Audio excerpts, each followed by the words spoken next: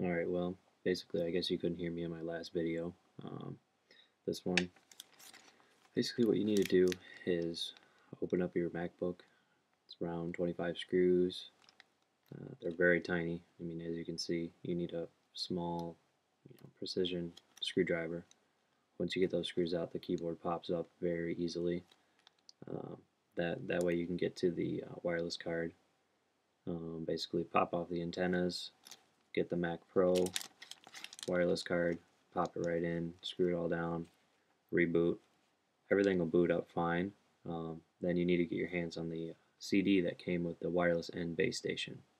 Install that, it'll reboot, and you'll have wireless N on your Core Duo MacBook.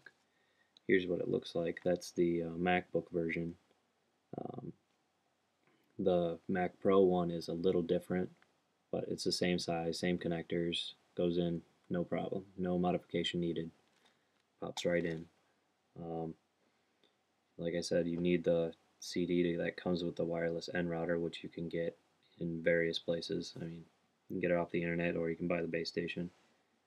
I'm going to get the base station pretty soon here and use it, and I'll show you some screenshots of, about this Mac to show you that it is Core Duo and that I do have N enabled. So good luck. Put a link to the guide where I figured out how to take my MacBook apart, and you can go from there.